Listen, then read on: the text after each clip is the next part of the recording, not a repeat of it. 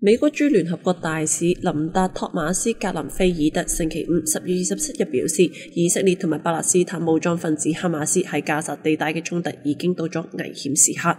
佢強調，美國喺公開同埋私下談話中都明確表示，當以色列行使佢嘅權利保護佢嘅人民免受恐怖組織侵害嘅時候，必須遵守戰爭規則。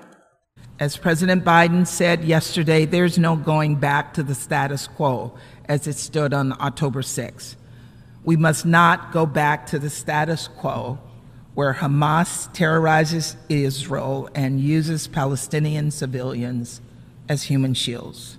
And we must not go back to a status quo where extremist settlers can attack and terrorize Palestinians in the West Bank. The status quo is untenable and it is unacceptable. This means that when this crisis is over, there has to be a vision of what comes next.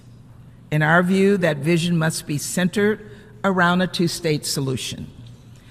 Getting there will require concerted efforts by all of us, Israelis, Palestinians, regional partners, and global leaders, to put us on a path for peace, to integrate Israel with the region while insisting that the aspirations of the Palestinian people to be part of a more hopeful future. We deeply regret that the resolution now under consideration is detrimental to this vision.